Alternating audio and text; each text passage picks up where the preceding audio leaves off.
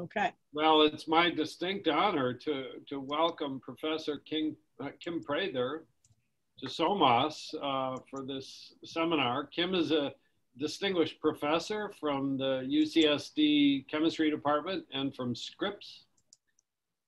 I've known Kim for, I can only approximate, but it's about 25 years as a colleague in the atmospheric chemistry field. While Kim started out as a sort of instrument developer slash builder extraordinaire, she's become way more than that, and her contributions to what I call Earth science and to Earth system science and ocean atmosphere interactions are extensive and high impact. She has been focusing most of her career on interactions between human activities and the oceans, aerosols, and cloud covering climate, and is going to speak about that, those things today.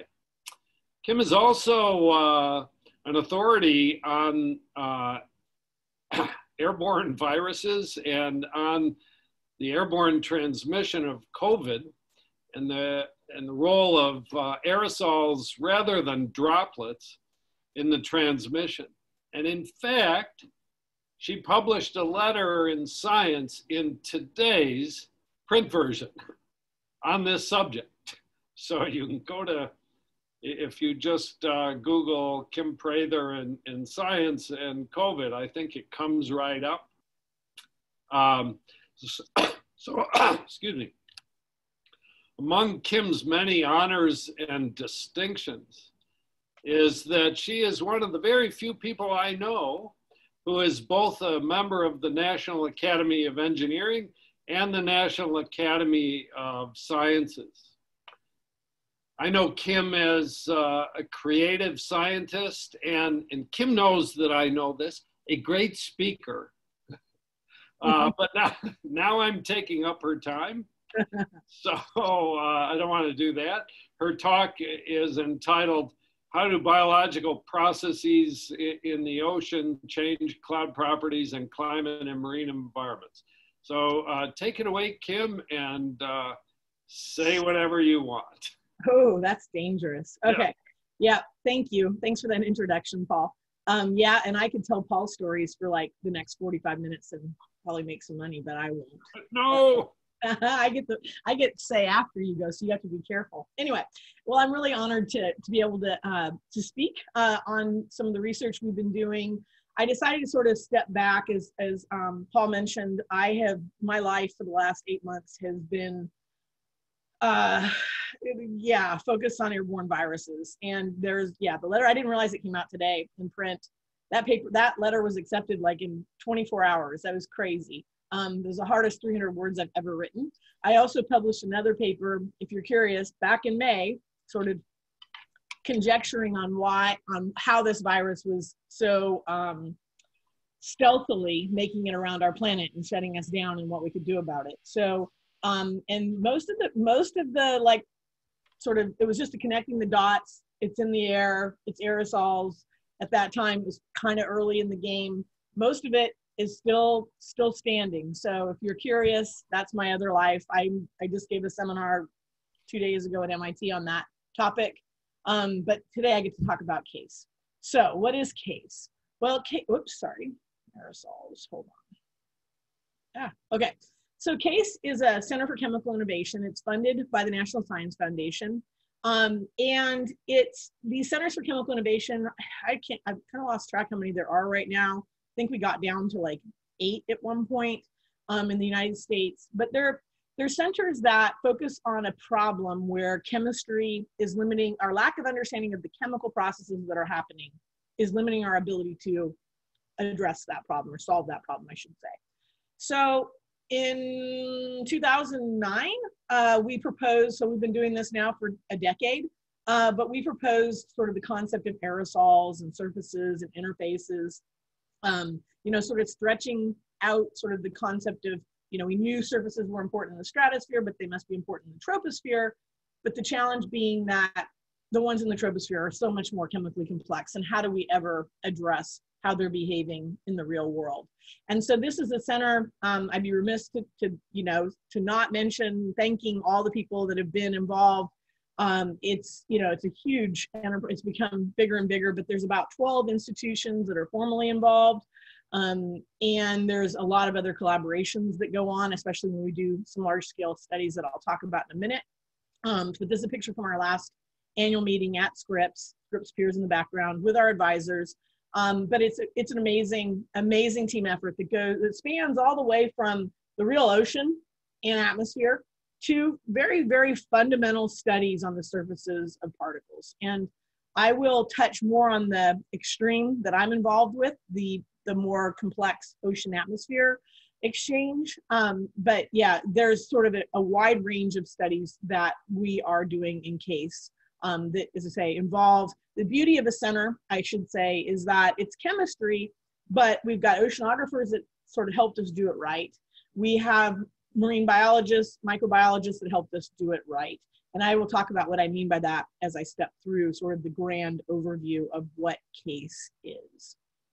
All right, so I don't think I have to, for this audience, talk too much about what's an atmospheric aerosol. I just want to make the point that, basically we're all connected.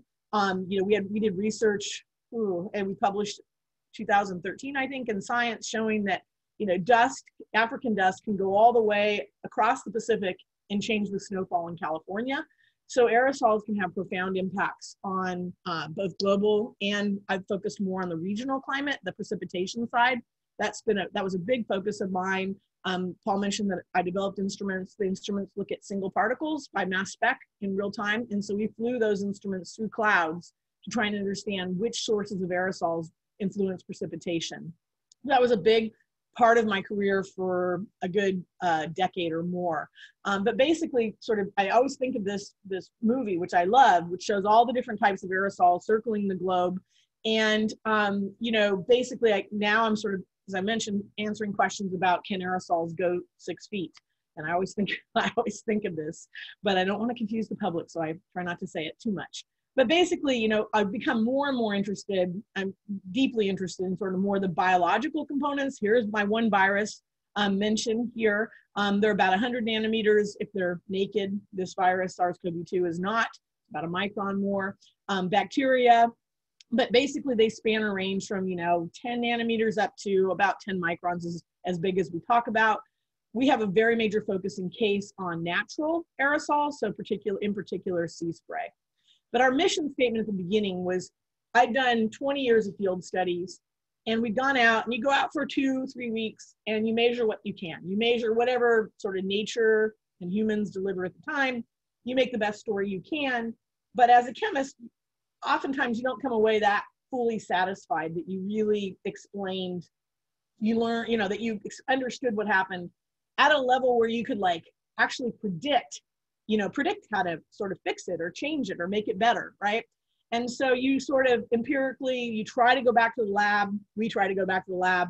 We try and replicate what we think mattered and then reproduce the results and sort of work back and forth between lab and field studies. But there is a disconnect between those. And part of that is because it's really hard to develop sort of model systems from a chemical perspective in the lab for the troposphere.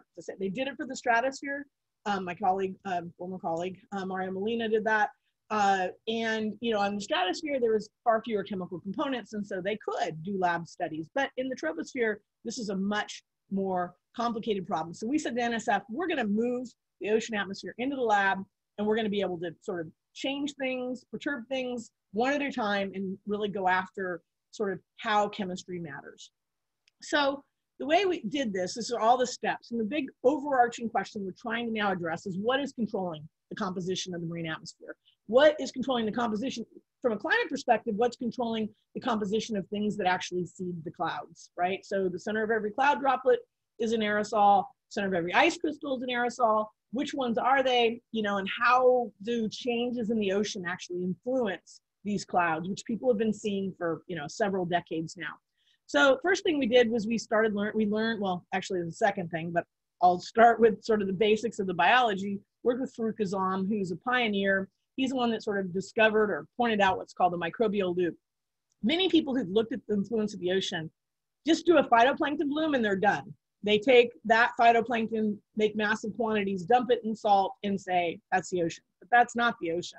Basically, once you induce a phytoplankton bloom by adding nutrients, you make bacteria, heterotrophic bacteria say, ooh, carbon, that's their food. They grow, and then viruses grow. And so you get this cycling. And this is what leads to, they estimate, up to 10 to the 15 different organic compounds in the ocean, which we would never be able to replicate correctly in the lab, you know, looking them up in an Aldrich catalog and dumping them in the proper proportion. So in a sense, these are our organic chemists, right? They are really good at synthesizing this sort of plethora of all these different organic compounds. So we get the microbial loop going.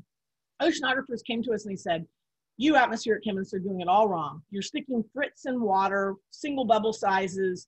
And in that case, you sort of transfer everything to the air. So that ocean air transfer is wrong. And, you know, we've been doing it, you know, everyone was kind of doing it it's real easy to make sea spray. But when you're trying to transfer the right chemical compounds, you know, basically, especially it's a super sensitive surface process. And so bubbles, just depending on the size of the bubble, you will scavenge different compounds. And so you have to get the right, what we call bubble size distribution. And I'll come back to that in a minute. All that work goes into just giving us our starting material in chemistry terms. We have sea spray that looks just like the stuff out over the ocean. So now we can start thinking about how they react. We can do oxidation reactions, photochemistry reactions. And this is what I'm going to talk a lot about today, is what happens, you know, to primary or nascent sea spray after it's emitted from the ocean, which has been a big focus for the last few years in CASE. So once, you know, we spent a huge amount of CASE the first 8 years looking at just generating it correctly, looking at the properties of sea spray, looking at how complex just sea spray is at the single particle level. But as I'll describe, it became really important to sort of add in these extra reactions that happen when these particles hit the air, because it will actually change the surface properties, which will affect their ability to make cloud droplets and to make ice crystals. And so, you know, basically doing these reactions is really important. This is where the picture started for us. This is what people thought was a good model system, was sort of a salt mixed with a surfactant and a nice layer coating that could actually turn off reactions. That is not representative really of what happens in the real world. I'll come back to sort of finishing up with what I wanted to say, but real quickly, just the other thing we've added in, is that we didn't have in our original proposal, so in the interest of full disclosure, is how important the gases are. And that's what you're going to hear about today. And Paul will be shocked to hear me talking about this. Because I like, why are all these people, why did Paul spend all this time measuring these gases? Well, I'm a believer now. And so you'll see why. So big discovery was sort of these reactive VOCs that come out of the ocean. We believe these are playing, you know, a dominant role in controlling the composition of the marine atmosphere now. We also see enzymes coming out of the ocean. And for those of you who care about the sea surface microlayer, they're enriched like crazy in the sea surface microlayer. These enzymes act at interfaces, both at the surface of the ocean as well as the surface of particles. They become actually incredibly active, and this is leading to a lot of the transformations that we see. So the last thing I'll just sort of throw out there is that we now have full-blown modeling. This was used for SARS-CoV-2. It was the centerfold in the New York Times this weekend, I think. This is Romeo Morrow's work. This is one particle that's mixed with lipids and enzymes and water and salts.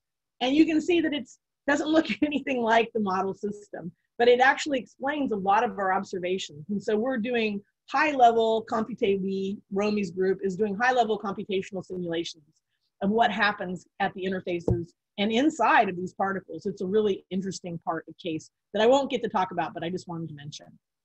So what does it take to transfer the ocean atmosphere into the lab? I think everybody here knows the ocean is not just salt. You know, Steve Schwartz has, you know, I think we pushed him to change the title. We're going to get him to change the title yet. Sea salt to sea spray. I think he's a believer now, but it's a lot more complicated. You know, the ocean is a living ocean. You know, it's got lots of life, and that life doesn't really want to be in the ocean, right? So it sits very enriched in the sea surface microlayer.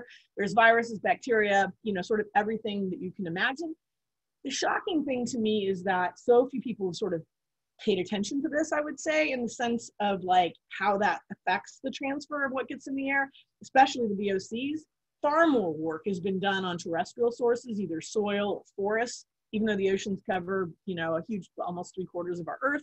A lot of gases come out of that ocean. It's like a forest underwater. So this just shows a image. I want this to make noise. Anyway, sorry. Anyway, this is, I don't know how to shut that up. Sorry. This just shows the wave channel that we use. It's got lights. You can actually see that, you know, this is during an experiment we did last summer called Seascape that I'll talk about. But this was where nearly 90 people came in with all their equipment, and I will describe this in more detail. But the point is, this is our ocean lab. This is real seawater, real breaking waves, and real biology. And this is what we use in CASE to kind of try and understand and isolate this real world, you know, ocean. And what I will say is one of the big surprises, to me anyway, has been, and you'll see this over and over today, is that it's these reactive gases that come out that people have, I think, missed because they are so reactive that once they hit the atmosphere, they're gone. But here we have it isolated, so we can actually detect a lot of gases that people have kind of ignored or not seen over many decades. All right, so, you know, in addition to this wave breaking, which is shown here, here's another shot of this channel. We actually came up with smaller systems where we have a plunging waterfall that pulses on and off. We also created a smaller system that has a more gentle mechanism of plunging so that more of the microbes, especially like the dinoflagellates, can survive. And we can use this to actually, you know, these can be used on, they're being used on ships and other labs all over the world where, you know, you may not have access to a gigantic wave channel. So these are all things that we've created in CASE that people are now using to create realistic sea spray in the lab. So we've gone from sort of gold standard, you know, real thing all the way to the more simple system, but they give us the same bubbles. And so why do we care about the same bubbles? This just shows a paper we published in PNAS in 2013 that shows that there's actually a broad spectrum of bubble sizes that's shown here. And a plunging waterfall maps onto what a real breaking wave in the ocean gives you. And that ends up giving you the right particle size distributions in sea spray and the right composition. You can see if you use spritz of just a narrow size distribution, you get a very sharp spike and totally different particles. They also chemically look different and they react different and they form ice differently. Everything about them changes if you don't use the right bubbles. So once you use the right bubbles, you can actually, one of the discoveries in CASE is we were able to show that through the different mechanisms, and again, these are in Steve's book, I learned about them in Steve's book, you have these film drop production and jet drop production. But we're able to separate these two and look at the composition and show that the composition of particles that come out of jet drops versus film drops, I guess not surprisingly, but it hadn't been shown before, is very, very different. And so in fact, you know, they actually form, we have a paper that's just about ready to come out in Geophysical Research Letters that shows that these have very different ice nucleating properties depending on how they form. So, you know, in general, we see, you know, more surfactants, more hydrophobic stuff in the film drop, produce smaller particles, and in the jet, the bigger things, we see whole cells and sugars and other things like that. So thinking about phytoplankton blooms, you know, one of the hypotheses, the Gaia hypothesis, the claw hypothesis from long ago, was that this is the way the ocean might be able to regulate the planetary health. Just like microbes regulate the health of humans, they can regulate the health of the planet. Potentially by what is emitted. If that gases and the particles end up changing the cloud properties and making things cooler, they can actually cool things off or warm things up depending on what gets released into the atmosphere. So can we study this in the lab? This is sort of the big picture overarching question that we have. So again, numerous field studies have shown that in regions where you have high chlorophyll, you get much higher cloud droplet number concentrations. The more cloud droplet number concentrations you have, basically the more cloud drops you have. So tinier cloud drops, so wider, brighter clouds will actually cool things off. And so, you know, the question we have had for 10 years in CASE that we've been trying to get at is what leads to this change? There is a pretty big controversy, you know, sort of centered around this. Some people see a change in things when there's a bloom going on, some people don't. you know, it's been a pretty big area of debate over the years is what I will say. And so the question is, can we in a controlled way address this question?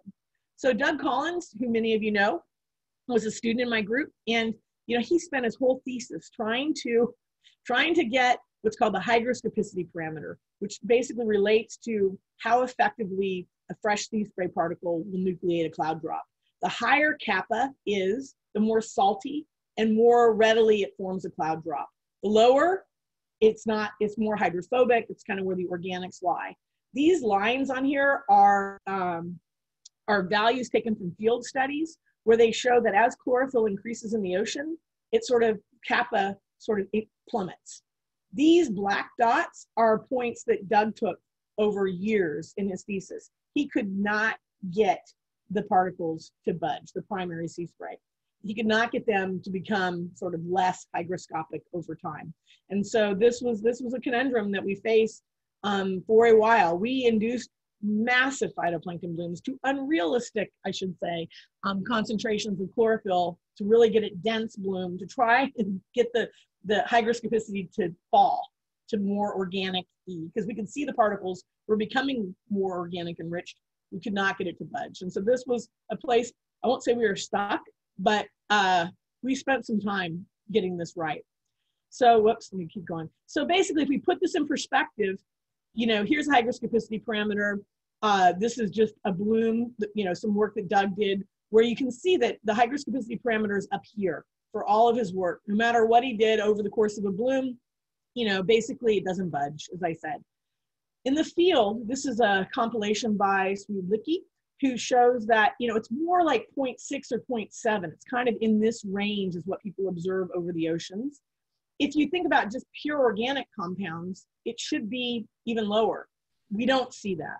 Even though we see that the particles contain a lot of organic species, a lot of what we think are hydrophobic organic species, we can never, ever see it sort of drop down into this region. So the big question of the day, and what I'll answer by the end of this talk, is what is, you know, can we in the lab, you know, move from here to here? Can we actually explain what leads to this sort of band of measurements that are observed in the field? That's the big sort of holy grail question for CASE when we set it up, was that we want to be able to explain field measurements.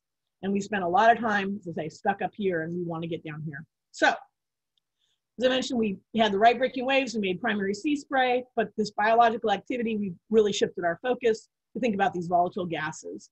These volatile gases can come out, they're highly reactive, they hit OH or any other oxidant and can rapidly form what we're going to talk about today, which is called secondary marine aerosol. So again, thinking about what dominates the composition of the marine atmosphere, it's, you know, we see a lot more evidence that it's these secondary particles that form from these gases that are emitted. Now, let me just step back and say that, you know, I've been a person that's focused very much on primary aerosols my whole career. It's another place where I'm shifting, because a lot of people have spent time looking at SOA, you know, secondary organic aerosol. That's what kind of this is. This is just more driven, we call it secondary marine because it's using the mixture. A lot of work has been done on just oxidizing isoprene or beta pinene or a lot of these sort of natural VOCs. What we're trying to do in CASE is the real thing. So we're looking at the full mixture. And so that's what I'll be talking about.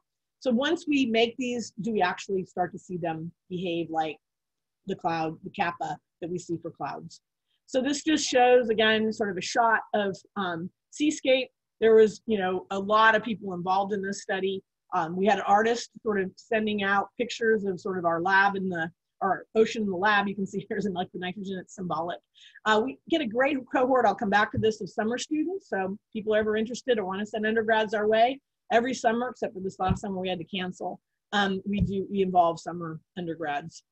So the goal here was to actually start not just looking at primary nascent sea spray, but to sort of also look at the gases and then start to do reactions. And so we really ramped up sort of adding on the reactions that happen when things get out in seascape. So this just shows the different sampling lines where we sampled straight up nascent sea spray. We compared that to, you know, oxidizing things and just basically oxidizing the organics and then forming the secondary marine aerosol, which I'll talk about today. We also had a dome where we sort of further isolated, I would say, the gases. I'm not going to go too much into detail. We had all of these different sampling lines looking at all the different ways you can sort of lead to different types of marine aerosols. So it was big. There was a lot of people involved. This is the full list of people that were involved. And, we had people sort of focusing on everything from, what's in the air in terms of gases and particles, to what's in the water in terms of metabolites, genomics, the viruses, bacteria, sort of the full suite of measurements across the spectrum.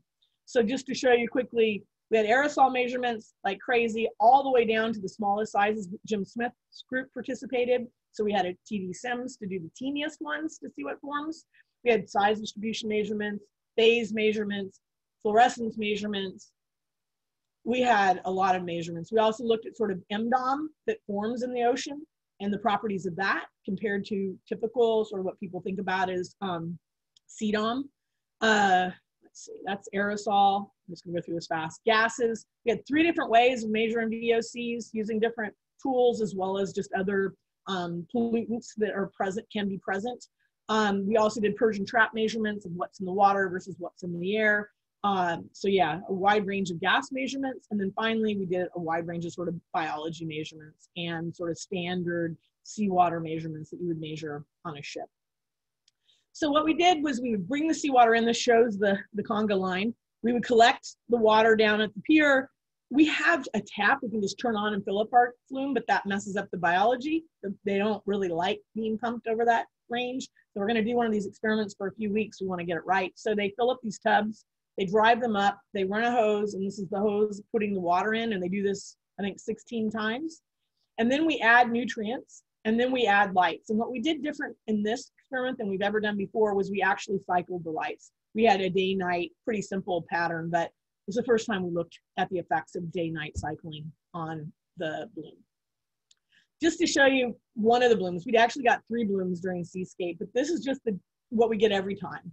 What you see is this peak in chlorophyll, which means the phytoplankton grew. And then this gets back to my point about the bacteria in red grow in later. Once they see that food source of the phytoplankton, they take off as well. So our goal is to look at how the sea spray and how the gases change over the course of the entire bloom.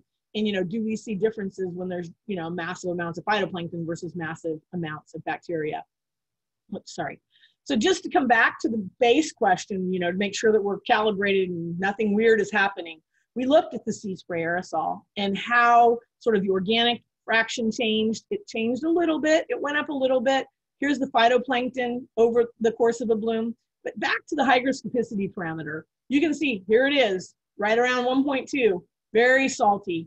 Phytoplankton peak, nothing changes. To remind you, this is ambient field observations down in here. So again, just confirms no matter what we do, we cannot get the hygroscopicity parameter or the cloud condensation nuclei forming potential of these particles to change no matter what we do for the primary sea spray, for any of the blooms. So to the gases. These are the gas types of species that were present. And we know that these all emit different gases for different reasons. There's a lot of reasons why VOCs come out of the ocean.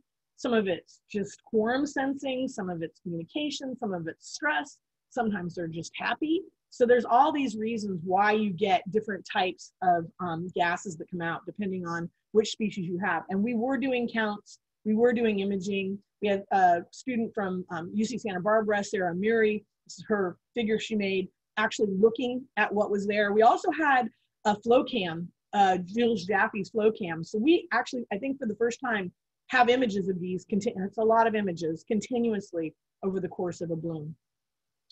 So how do we look at the gases? We use chemical ionization mass spec. I think I mentioned this is measurements in my lab where we actually, can use different reagent ions. So we can use benzene, we can use amines, we can use protonated water clusters.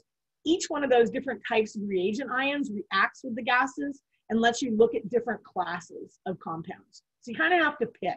And we spend a lot of time using benzene cluster cations because it lets us look at the sulfur species. So as opposed to the primary sea spray, which didn't change, this just shows really quickly how the gases vary a lot. And this is just looking at one reagent ion for dimethyl sulfide, monoterpenes, and oxygenated monoterpenes. So we've summed them up. And you can see over the course of the bloom, they have a lot of variability. They don't just stay flat like the primary sea spray. So this is our first hint that something interesting is happening to the gases over the course of the bloom. So what we did was we took these gases and we pumped them through what's called a PAM.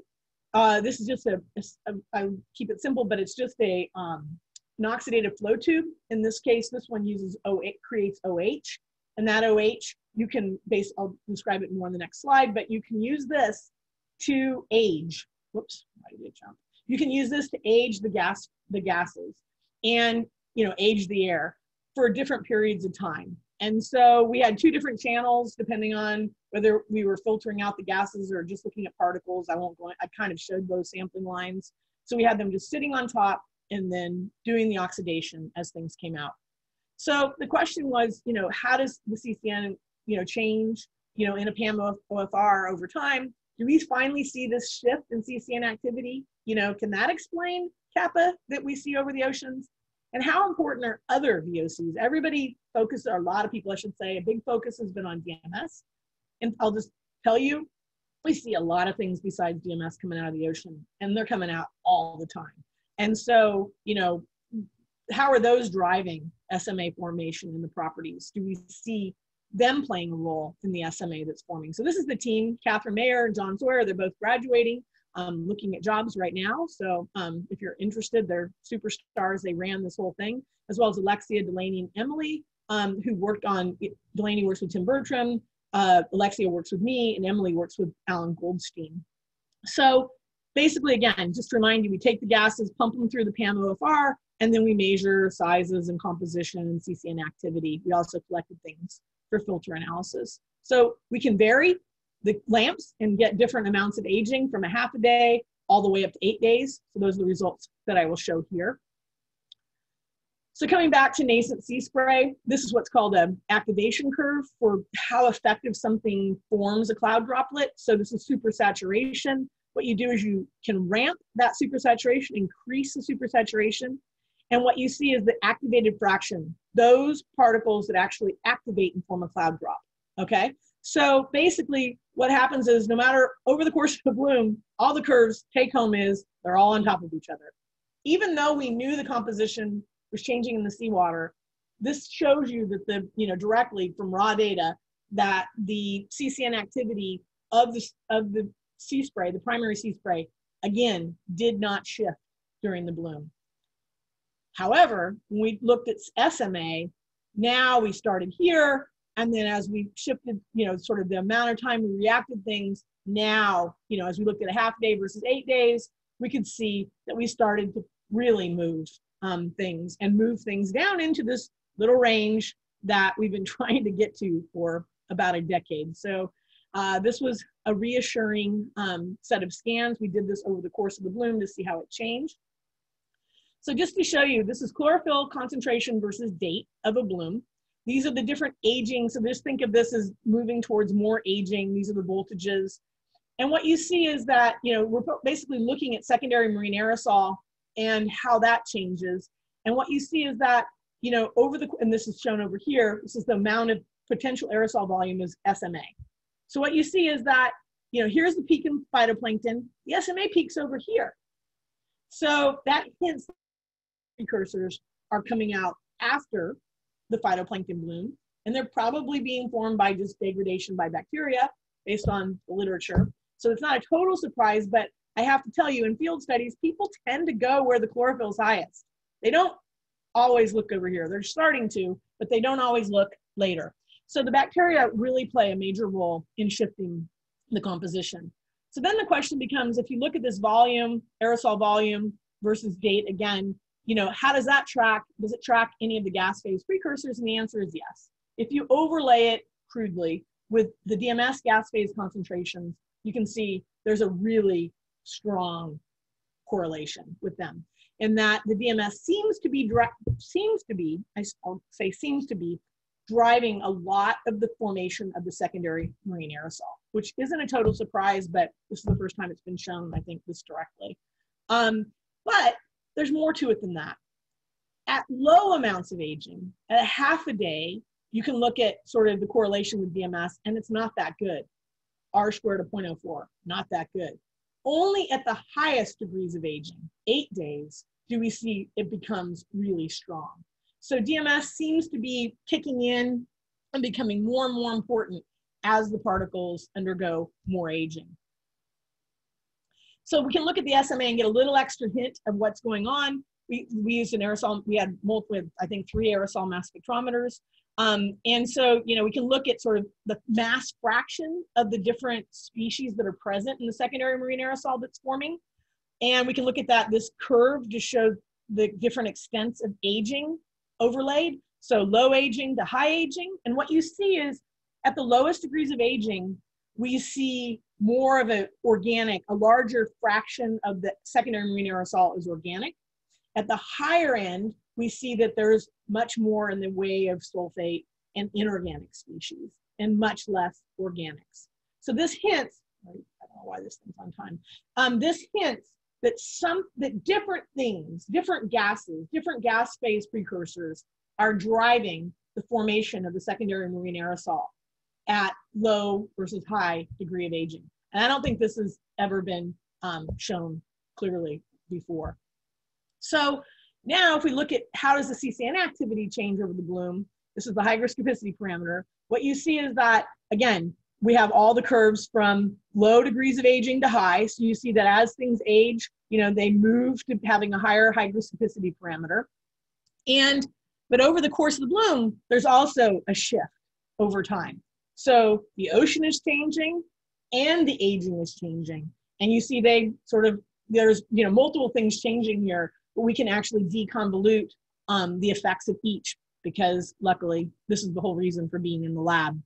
So the really nice thing, and this is just a hint at the punchline, is that kappa moves from, you know, the lowest aging to the highest aging. It moves right into that 0.7 region. And it does this for every bloom, every time. So this is starting to hint that it is these gases, it is these aging processes that are leading to the changes in marine clouds that people have been observing for several decades now.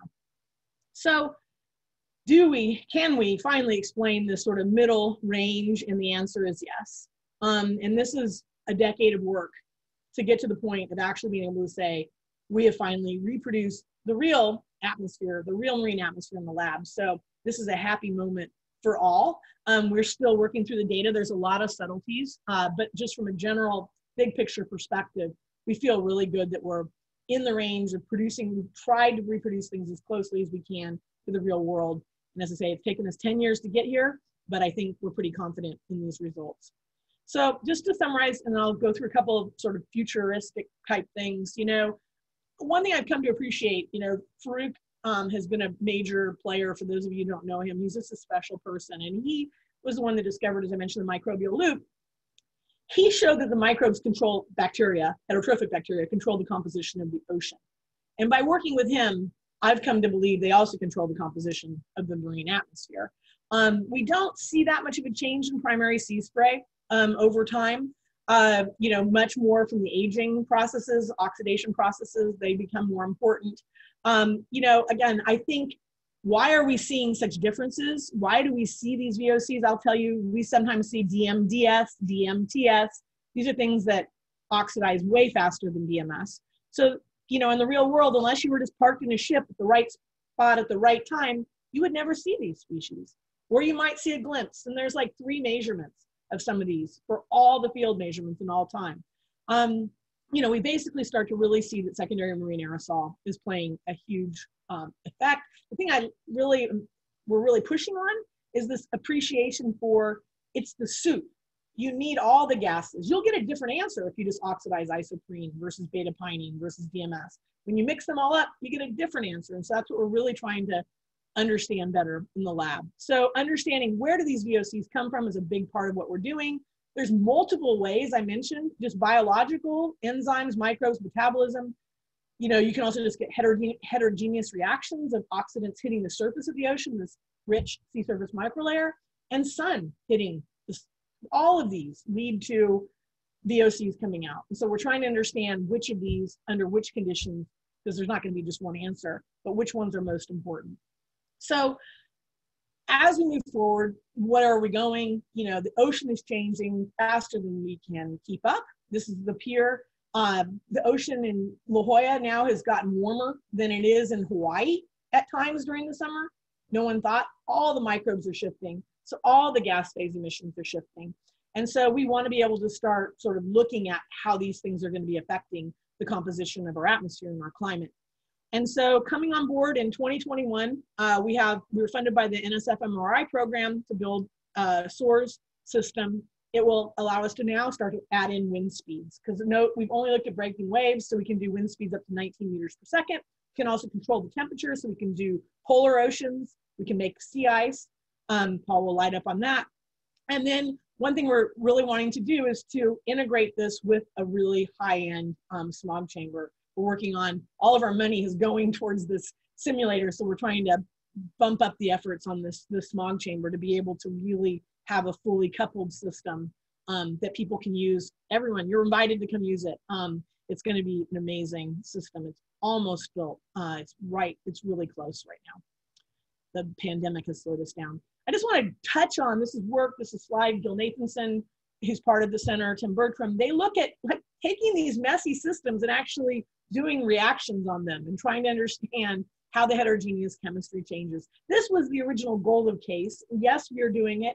I am more involved in, as you say, the messy stuff, but these are just really cool experiments where we take observations of what is present coming out of the real ocean, and then, you know, Gil's doing experiments where he's making a liquid microjet of seawater, real seawater, and crossing it and looking at the reactions that occur. So it's a pretty exciting time in CASE right now. They've moved the theory past the resistor model that's been used forever.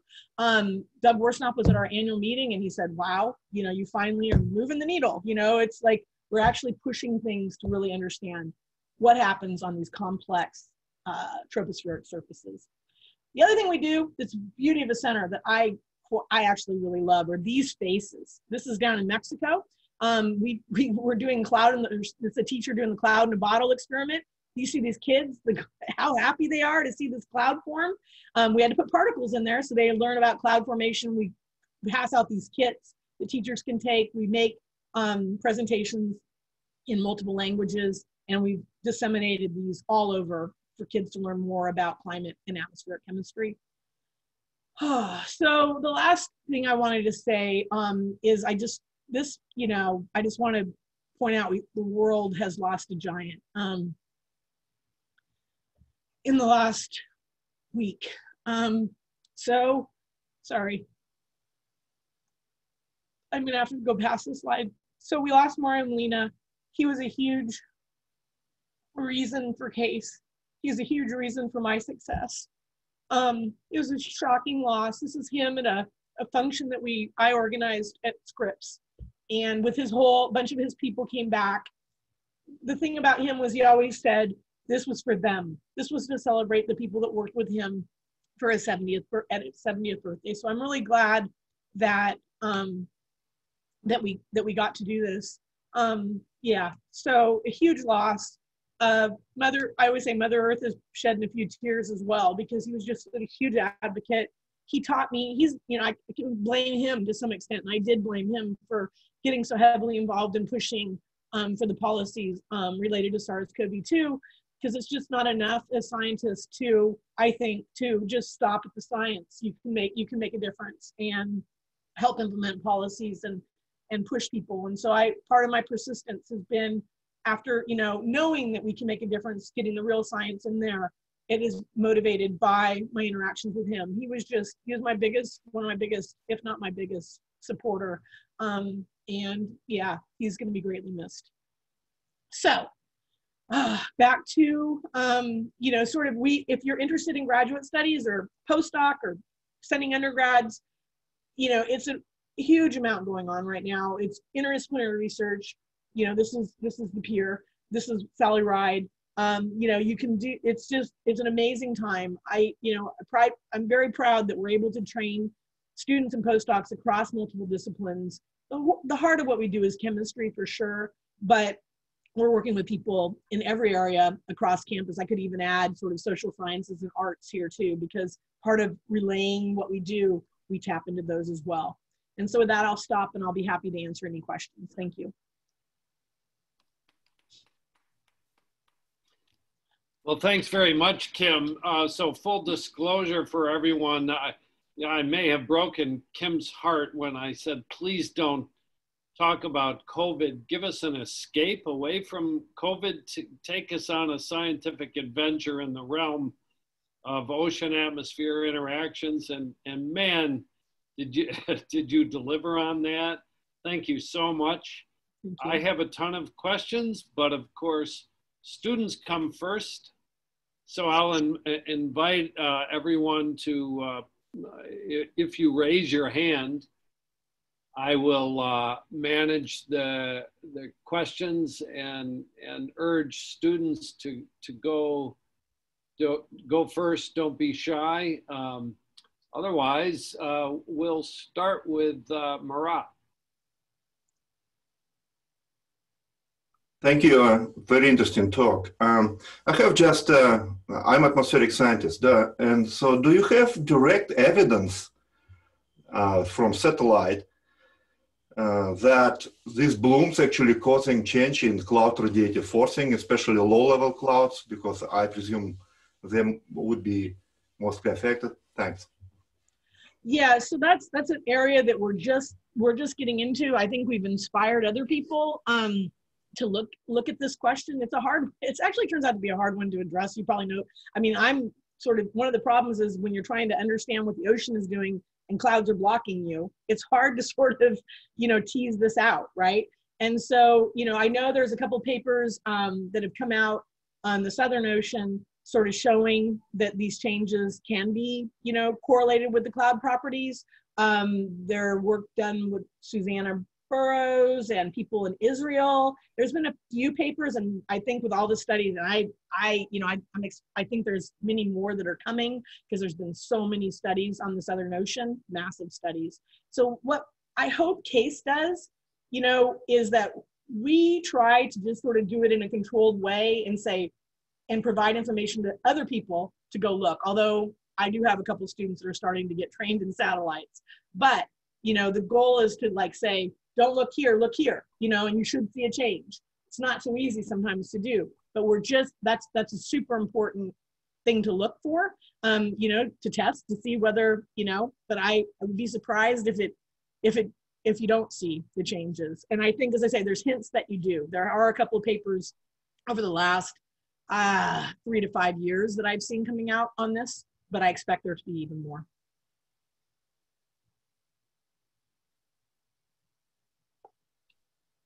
Students, anyone? Oh, if you don't, you know what will happen. I'll start asking questions. Okay, Daniel, I knew you would. Hi, Kim.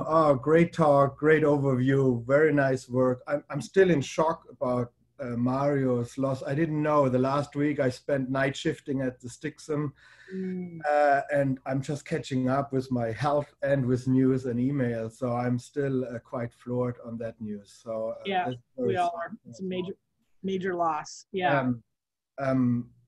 Well, so I mean, I really appreciate it. About the reactive gases, VOCs. And that reminds me, I think there was a paper of Mesquitze or Nenes, a science paper over 10 years ago. Where they had to retract it. Yeah. Wow. And isoprene comes out like crazy, right? Yes, it does. So most of us ran to the primary particles, and I was very critical about this paper too. And, and now it comes a bit back, and that's great to see, and it makes it more complex. And my question to that is, I mean, you showed nicely how you oxidize more of the VOCs, it becomes the hygroscopicity increases with aging, and you compared, or this big quest with the field measurements, hygroscopicity. And I was wondering now, thinking about all the SOA community, and I'm a bit part of that, and hygroscopicity with particle aging, O2C ratios, all this, very well. Yeah. If you compare to the field measurements, maybe we have to be very careful to determine the age of that air mass too. Or so if you measure the hygroscopicity of particles in the field, I would assume these were not nascent or sea spray generated. No, they're probably the secondary. There's exactly. hardly any. Yes, and so one would have to sample without a bubbler and then also doing some backward trajectory to know how old they are. So if you compare the hygroscopicity of 0.6, then that would mean, all right, so how much age, 1 day old maybe. Right. A day old, and that fits then. But if they come or were already aloft for a week, then maybe you would expect a little bit higher hygroscopicity. So maybe that's just a question to your comparison. That's maybe something we have to do. Yeah, I think that can be done differently now. And as I say, I can't believe it. Tim Bertram, all these guys tease me because I'm like now, and Jose, Doug, they all give me a bad time, right? Because I was the one that said SOA, it's just overrated, right? But it's like, there it is, and we showed it, right? And so, yeah, there's a whole bunch of things to be done, but I just think, and John Abbott has shown this up in the Arctic as well. He started getting hints right around the time we realized this was happening and started saying, primary doesn't seem that important, right? And so it's like, it's a wake-up call for all of us. I didn't show this, I almost put it in, but I would have had time. We can talk about it later, but we also did it. Paul Dumont did the effective aging, oxidative aging on the ice nucleation activity. And it and that was, it drives I it want to down. comment on that. I mean, we showed that the SOA can be ice nucleating particles, and we were very grilled from the community because everyone thinks it's dust. But of course, these oxidized products can be solid at low temperature. They are amorphous, and then even as ice nucleating particles. Very nice. That's very exciting. So I stopped now to give other people time because I would chat with you now the next 2 hours. And maybe next time when we meet. All right. Great. Thank you. Okay, Steve, you're up. Yeah. Hi again, Kim. Very nice talk. Very, very nice overview. I echo Daniel's comments there. About 8 or 10 slides from the end, you had a stacked time series showing the increase of sulfate as a function of time. I don't know if you can go back to it, but you looks like you are. This one or no? No, keep going back. There you go. Okay, yeah. Yeah. So you've got the inorganics, the sulfate, the ammonium, the nitrate. I guess what might or might not be the elephant in the room is, well, what about sodium and chloride? And are we forgetting salt and its role? Or that's what I'd like you to elaborate on. Yeah, that's a great question. Let me just tell you, when you turn on this Pamela Farr, you just overwhelm the system in these particles. There's hardly any primary sea spray, relatively speaking. And remember, this is an AMS measurement, which is not sensitive to those. I mean, they can make it sensitive kind of by bumping up their filament temperatures or whatever. They can play tricks to see the salts, and they did that. But this is A, at submicron, and B, it is just gobs and gobs, I don't know how else to say it, thousands and thousands of the secondary marine aerosol, which just the primary marine aerosol or primary sea spray is probably 1,000, 1/10,000. So it's just lost. It's just overwhelmed by these. It would be there, and I think this is true for the real world, Steve, in that we also we've done these blooms, and I didn't talk about this, but I thought of you. We've tried to get the dang flux to change over the course of the bloom, right? So we've just looked at, can we see an increase in primary sea spray as the bloom progresses because you change, that film on the top, right? You should. The most we've ever been able to get, ever, from just primary change in flux of primary sea spray is about 30%. So what size range are we looking at here? This is submicron mostly. Okay, and so what I'm hearing you say is that because of all this chemistry that's going on, any primary sea salt, sea spray aerosol is being overwhelmed in submicron region by all of this secondary particulate matter formation. That's correct. And I think that's what happens in the real world too. Is that fair? Yes. And I think that's what happens in the real world too, based on John.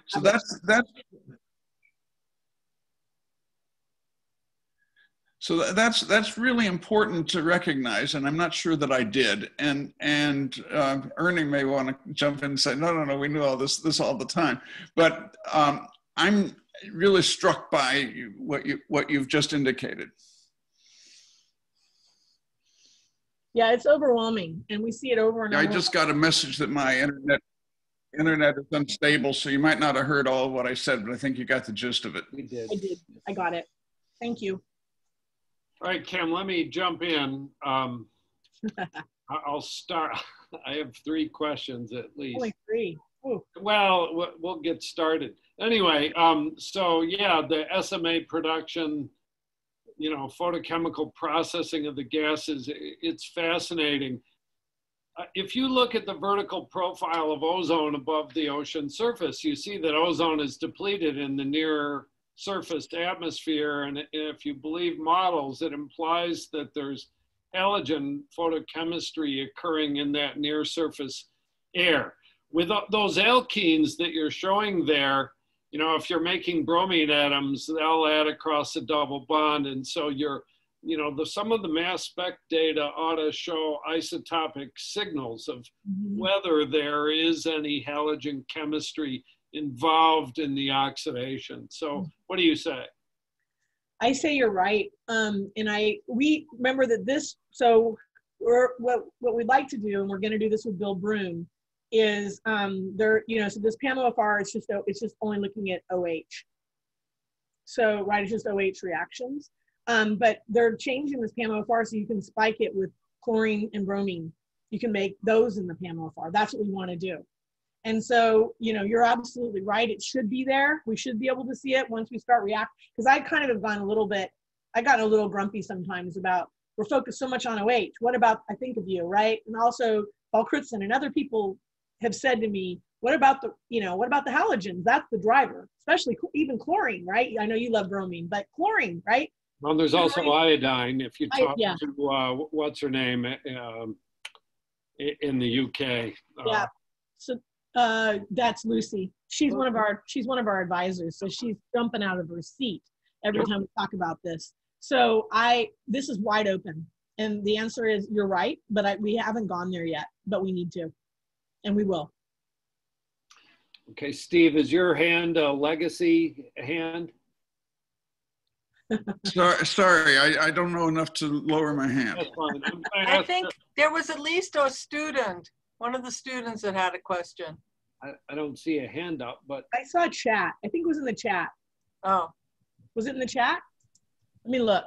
I had the chat and then I lost it. No, that was, yes. Yeah, I can read it. Aventara, yes. Read it. She was wondering if the different types of organisms cause differences in the hygroscopicity parameter. That's a great question. And that's, because the different types that we think, right, we haven't connected it. We did all of the metabolomics, the genomics of these blooms. So we have it. So we're trying to tease that out right now. But the idea is, we do know that different organisms produce different gases, different combinations of organisms produce different gases. So we expect, that it'll be very species dependent, which gases are coming out. And then that affects the oxidation reactions, and that affects the secondary marine aerosol. So there's definitely a connection. Sometimes we fall into this crazy world. We take whatever water we get out of the ocean, but we can spike it. So we're doing some experiments now where we're spiking with different critters and growing those.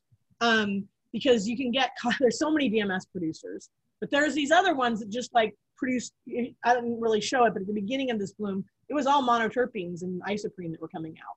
There was no DMS. The DMS didn't come till later. So definitely the species, simple answer, species play a role. We haven't teased all that out yet.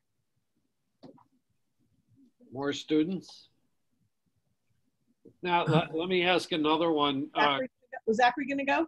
I'm gonna have to say goodbye, but thank you. That was wonderful. I really enjoyed it. Great, thank you. It was nice to, thank you, bye-bye. Bye. Does Zachary want to go? Yeah, I've been investigating the claw hypothesis for about a year now in the Eastern North Atlantic, and I was really piqued when you said that you were going to bring the wind speed into the lab. And I was curious if anybody in your group is going to investigate like a cap on the wind speed. So I've only found a relationship between DMS flux and wind speed, but I know there's a lot of papers out there that say that there's a certain cap that the wind speed hits where that relationship disappears. So I was curious if you're going to investigate that at all. Yeah, we're going to look, one of the things we're going to look, yeah, absolutely, we'll do it as a function of wind speed for all the VOCs. But what's really, that's just going to open up a can of worms of the ratio of VOCs, if you think about it, right? Because it's the solubility driven, right? So all of that, when you start blowing wind over that surface, we're going to launch massive, even more VOCs. This was all done with just simple one breaking waves. But once we start going, then we'll be able to ramp, we can control the wind speed and look at just what you're saying for all of them, not just DMS, but like I expect we're trying to do it on our little scale. We have like a fan because I'm so chomping at the bit to see what happens to those VOCs when we start putting wind on there. It's going to be really cool. Yeah, that's a great question. Thank you. Thanks. More student questions? I don't know how Kim saw that and I didn't. Kim, let me ask another one. I'm curious about all this interesting molecules in the gas phase. Are they all coming out of the bubble bursting directly, or do you think there's things like clipping of fragments off of large biological molecules, exudates, and so on, that then go into the gas phase, get oxidized, and go back? How much interaction do you think there is like that between organics and the particles into the gas phase and back?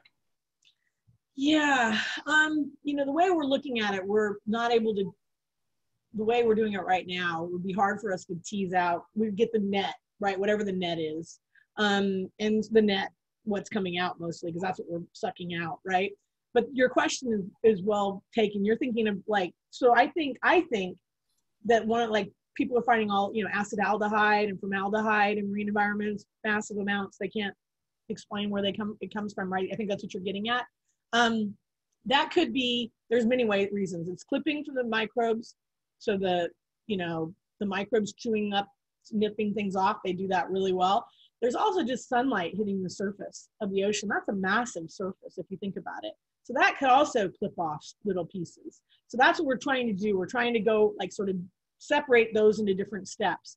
And as you say, even the particles themselves, right? That's what you're getting at, is like if they have Yeah. What I found is that I kind of, my gut feeling, and I'm going to say it, I could be wrong, but it's a hypothesis, and so it's okay. That's how science is done, right? But basically, we have this vision of that being really important because of the model system that's been used, which has been salt in SDS, right? It shows this beautiful ordered, tails sticking out. So it looks like it should happen. And I think it probably does happen with that kind of system, but I don't think it's as likely. Things are much more dissolved and much, as you saw, more islandy. Once you get the real system, you don't see this well-ordered, available surface. We don't shut off the reactor to calibrate you. When you do the model system, we went to all this work. Do we get the same answer? Could we have just used salt and SDS? The answer is no. We do not see any reduction in heterogeneous reactivity with the real system. And that's because it's got these islands and patchy parts, and so the gases can go right on through. And so I don't think that that's going to be as large as the source. The surface of the ocean, I think, could be, it's a much larger, if you do the calculation, there's a heck of a lot more surface area available from that. But we're just starting to look at that. That's work that Vicki Gracian is leading, the photochemistry side of things. And that's just a big focus for us right now. Okay, Steve. Yeah. In our business, of course, we never have the last word, but what's the present state word with respect to your work and the claw hypothesis? I think that the claw hypothesis is can be part of the explanation, but it's not all of the explanation. I think that the focus, people just, I don't want to, how do I say this? We have a paper out that sort of says, it doesn't say DMS is overrated, because it's not. Sometimes it's dominant, but sometimes it's not there, and there's a lot of other gases that are driving it. So I think the claw hypothesis is the beginning, and DMS can, and it can certainly explain the cloud brightness if you look at the right time. I believe that. But I think there's just a whole host of gases. We find methane thiol, we find dimethyl disulfide, as I mentioned. These things are so, they react like rockets, way faster. So DMS, but I would argue, the reason people focus on DMS, I think, is that it's what's left. If you aren't sitting in the right place at the right time, there's just so much of it, and it's not as reactive as the other gases. And so it's kind of like the smoking gun of what the last little puff is left. But if it's there, it's just the tip of the iceberg. There were a whole bunch of other gases that were there before that have already reacted away and gone on and affected your cloud. Well, let me rephrase the question. Sure. A broader claw hypothesis, a greater claw hypothesis that says that marine phytoplankton activity, marine biology more broadly, is playing a key influence on the CCN environment in the marine atmosphere. Could you perhaps address that as the broader claw hypothesis? I think the broader claw hypothesis is very likely, is what I will say. I just really think it's playing a huge role in the brightness of the clouds. So as Charlson Charlson, Lovelock, Andre, and Warren, to give them the credit, hypothesized that there would be a feedback loop involving solar irradiance at the surface and as absorbed by the planet, and marine biology. And I think, I mean, that was a very attractive hypothesis, and I'm wondering if you could elaborate on that sort of broader claw hypothesis and in terms of the effects of clouds on the marine environment as influenced by the marine biology. Yeah, I mean, I think you're right. We can't, like right now, all we're doing is looking at the one way, right? We're looking at what comes out, how it changes the clouds. We're not looking at the feedback, but you could, right? And as I say, if we show that you get more CCN active, brighter clouds, that is going to change. So what we're trying to do now is we're going to start changing the flux that hits the surface in answer to your question, and start to see if we can change how that changes the microbial populations. The other thing is, in the claw hypothesis, as I recall, they have a very strong focus on phytoplankton doing everything. It's not the phytoplankton. I mean, they're food. They're important, but they drive the bacteria, right? And so I would broaden it there too, in terms of the biology. But in answer to your question, I can't comment yet on the feedback, but I can say that the microbes can certainly control the cloud brightness and cool things off if they want to. And I'm kind of a believer in microbes right now. I kind of am a believer that they are very effective, and they're trying their hardest to control those clouds. And then humans are coming along and slicing it out, right? And that's what we're trying to understand now. That's what SOARS is about, is that we've now got, you'll love this, I think, and that we have the ocean before humans, and now we can start throwing in the, concentrations of pollutants from humans and see how that changes the cloud properties. So we can start to add on, we know pre-humans, and now we can start adding in humans, and that's our focus for the next 10 years.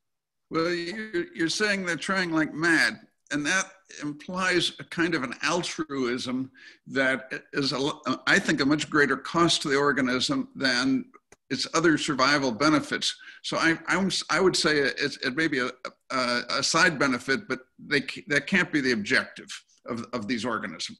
Yeah, they've got some reason, and as I say, they get wiped out when things get too hot. I'll tell you that. We see these huge shifts and certain other ones take over. So we could talk about this all day. I can't think like a microbe. I try. If you talk to Farouk Azam, he will talk to you like a microbe. He does think like a microbe. They're smart. They've been evolving for a long, long time. Somebody said like billions of years. So I do believe they have a method to their madness. I can't quite get in their brains, but I do think they're smart. They're really smart. or they've adapted anyway. So anyway, so on that note. Can I push this a little bit further? The claw hypothesis was pretty much completely focused on DMS and sulfate. So is it fair to say, maybe as a hypothesis, that it's other things, you know, oxidation products that are driving up kappa? Yes. Besides sulfate? Yes. Sometimes it's not sulfate. Sometimes there's very little sulfate in those particles. And for some reason, they're still, you know, it's interesting to watch how this mixture, the hygroscopicity, isn't necessarily what you would predict, thinking it's mostly organic-y. It sort of looks salty, and there's crazy things that go on when you get the real mixtures, and we're trying to tease that out still. Yeah, but that's I would agree with that. That it's not always DMS. I mean, DMDS oxidizes 10 times faster and forms twice as many sulfates too. So we can't forget those things are coming out all the time too. And we see those more in coastal environments and more in estuaries. So there's some really interesting, we're working on a proposal right now to look at this edge of the urban plus coastal, because people don't think of the ocean, believe it or not, as a source of these important, we see reduced nitrogen coming out of the ocean. All the time these things are coming out. They're going to react and change urban air quality. We don't hear about that very much. It's not in the inventories of most models. So we're trying to fix that. There's one value, a fixed value, and that's unbelievable to me. There's a lot of work to be done for a lot of people's careers. Long after I'm done, I just hope that we've enticed people to want to look at it. And people can come do measurements anytime. You're welcome to come do measurements anytime. It's so much easier to learn things. It's still hard, but it's a lot easier than a field study. I'll say that. I shouldn't say a lot easier. It can be really hard because the microbes don't always cooperate. Did I see a hand go up and then it disappeared? Any other questions? There's Nick. Nick went up and then it went down. Well, so I raised my hand. I'm sorry. Go ahead. Oh, I raised my hand. You see me? Okay. Yeah, I can see you. Okay, cool. Yeah. I have a question, like the first question that Steve mentioned, the slides, aging of the sea, like marine aerosols, secondary marine aerosols, the colorful one. Mm-hmm. Like maybe we see that slides. Can we go back? Secondary marine, the aging of secondary marine aerosol. You want to get back to this AMS plot? Yeah, this one. Yeah. I never thought I'd show AMS data live. Yeah. Daniel's got to be laughing. I've sold my soul. Okay, it's this one. Yeah. So my question is, like, I kind of understand, like, the aging of organic components, like maybe due to the fragmentation of OH.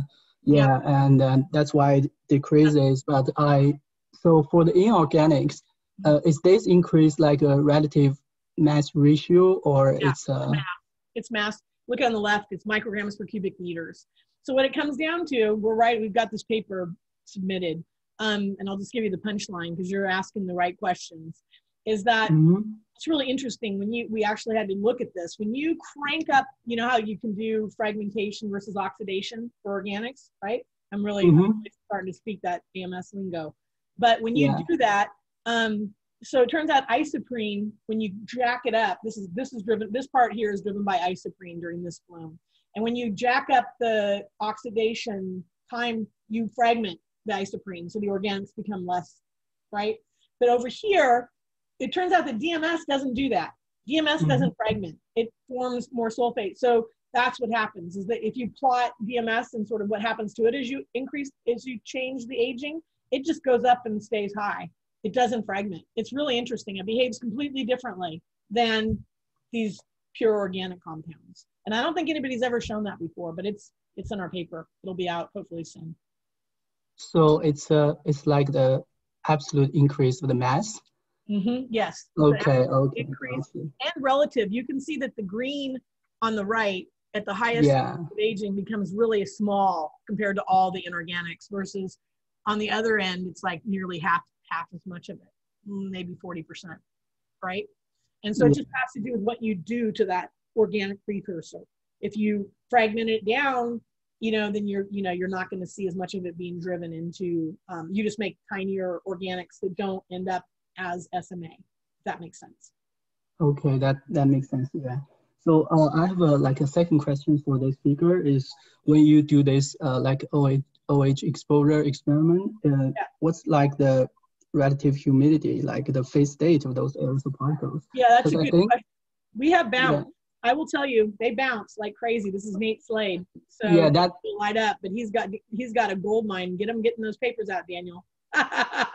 He is sitting on a gold mine. He has bounce like you wouldn't believe. So I can't remember how he conditions his RH at different ones, I think, before he makes his measurements, but he had a LP and could look at bounce. He has lots of bounce going on. He has some very cool results. And so he changed the RH to look at what you're saying. And he compared the bounce of primary versus secondary. And I can tell you, these things bounce like marbles. So that gets back to your point. So he's sitting on Nate's got these measurements. So Nate Slade. So. Okay. So so I understand, like for like if it's solid or a glassy state, like the fragmentation effect will be like more significant. That's so true. I also assume like it's bound. I see. Okay, thank you. Yeah, that's a great point. That's correct. Yep. Okay, thank you. Staying with this slide for the moment, is the implication of the decrease of the organics that organic matter is going from the particle phase into the gas phase? Yeah, that it's ending up more, and you're ending up with back to Paul's question, you end up with a lot of the little tiny acetaldehyde and the fragments of the organics. You're absolutely right. The carbon ends up in tiny stuff that can't condense in the particles. That's exactly right. Thank you. Mm-hmm. More questions, or have we tired our I gotta take a nap. It's early for me still. I might just go take a nap. No, I gotta go to the next meeting, the next Zoom meeting. Zoom, the life of Zoom. But I'm glad, these are great questions. This is awesome. Well, let's give our speaker some rest before the next Zoom. I just want to comment that Kim invited us to send people out there, send good people out there to do experiments. Kim sent to me one of the best people who ever set foot in my lab. And we SoMAS sent Nate Slade, as she's mentioned, to UCSD, but I'm not sure about the balance of payments here. So I do want to encourage people to participate in the great things going out there at UCSD. Send Kim great postdocs, and let's keep the relationship going. Yep. This was a fantastic talk. I really enjoyed it. You got lots of questions, and we know that there's a lot of demand on your time. So thanks very much, Kim. Yeah, no, thank you for having me. I'm glad to know I can still talk about basic science instead of this virus. So this was fun. It was a break for me. So thank you. Yep. Back to changing CDC language on Monday. Anyway, when Fauci talks about the crazy aerosol person, that's me. So yeah, I've driven Fauci to the point of believing in aerosols. Tell Fauci to stay tough. He poor guy. Anyway, yeah, we're getting there. There's a little bit of a shift going on right now, so we'll see. But everybody stay safe, wear masks, they work. I had to say that.